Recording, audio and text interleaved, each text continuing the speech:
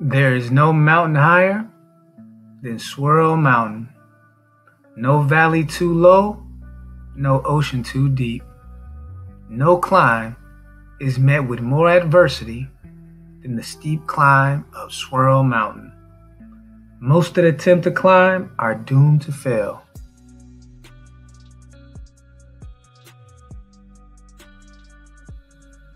Surviving Bottom-Shelf Brad, Case 13. NFL lineman Chad Wheeler arrested for nearly beating his black girlfriend to death. The Seattle Times is reporting that Seahawks Chad Wheeler was arrested on suspicion of felony domestic violence charges. The Seahawks player was being held in King County Jail on Monday night after being arrested on suspicion of felony domestic violence, accused of assaulting his black girlfriend at a residence in Kent, Washington.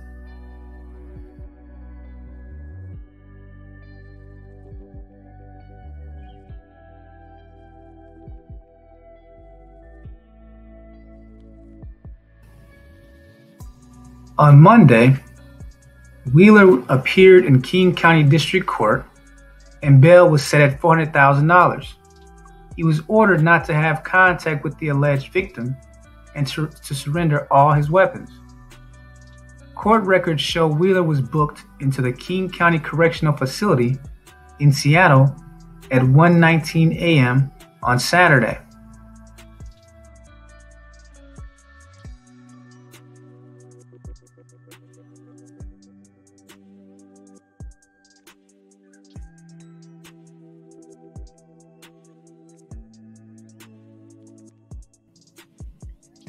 The Seattle Times says that Wheeler, a backup offensive lineman, joined the Seahawks in October 2019 and played in 5 games for them this season.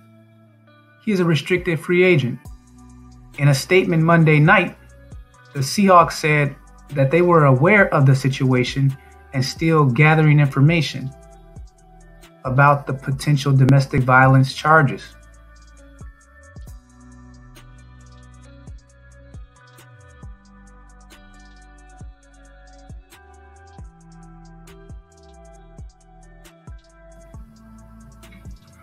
The Seattle Times generally does not name suspects until charged, but there are some exceptions, including when a public figure is involved.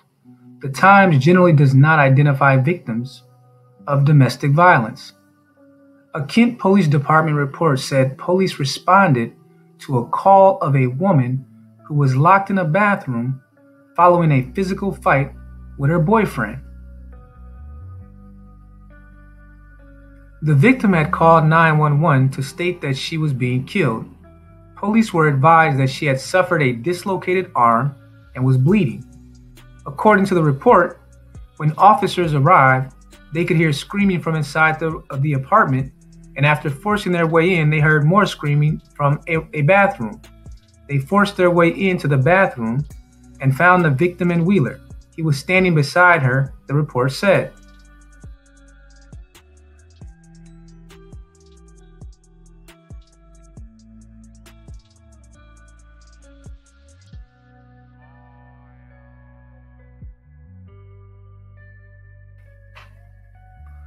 Wheeler initially was uncooperative before being detained. The report said, and he did not speak to officers. The alleged victim was transported to Valley Medical Center in Kent, Washington because of arm pain, the report said.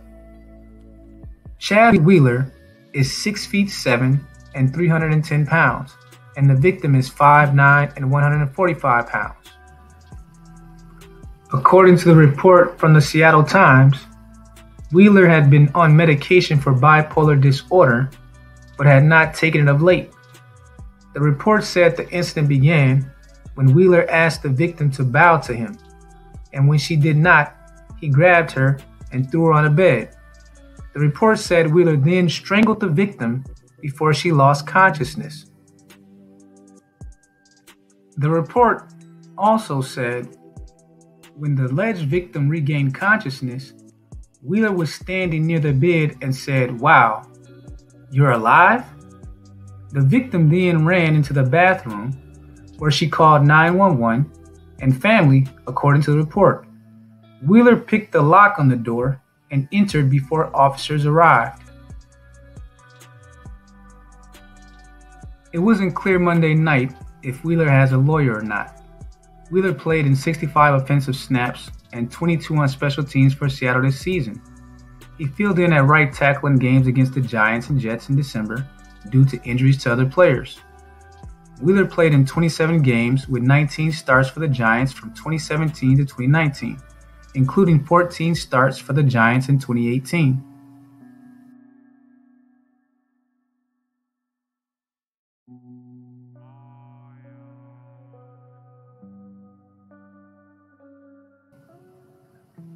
The Seahawks signed Wheeler in October 2019 after he was waived by the Giants.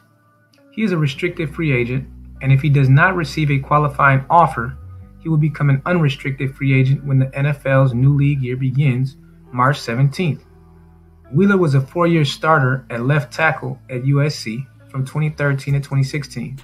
He was an All Pac-12 selection as a senior and a second-team All Pac-12 as a junior. The alleged abuser went undrafted out of USC, with a 2017 story in the New York Daily News reporting there were questions about Wheeler's past, including a December 2015 altercation with police. As detailed by the Daily News, Wheeler was not arrested but reportedly threatened a teammate, punched the walls and windows of an apartment, got into an altercation with police, and then was taken to a LA hospital for a psychiatric evaluation. An NBC News report alleged Wheeler was possibly under the influence of drugs or alcohol and did not recognize a fellow offensive lineman, so he threatened him.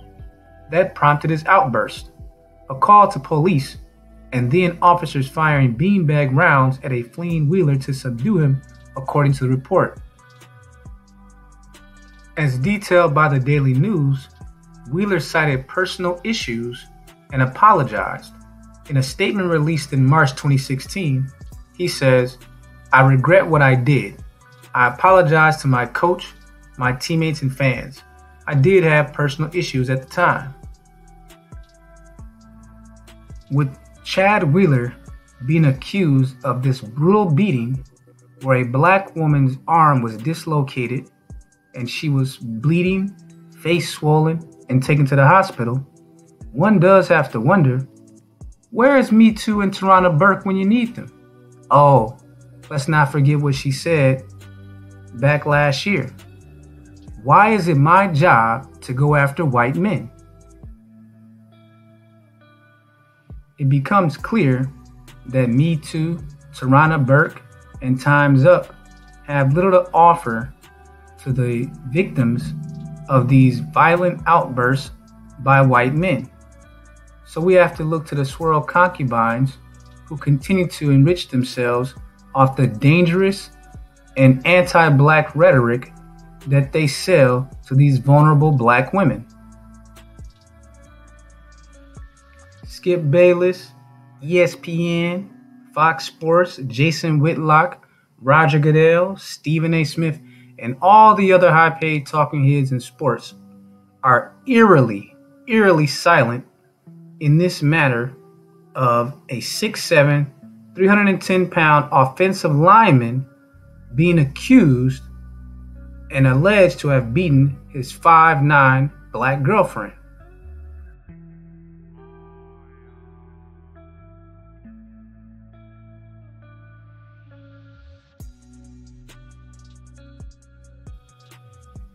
The world is watching the hypocrisy to see if Chad Wheeler is found guilty of brutally beating his black girlfriend. But in the interim, will Team Divest and the Swirl Concubines and their Me Too overlords speak on this? Or will they remain silent and continue to enrich themselves? Don't hold your breath, because Chad Wheeler is white.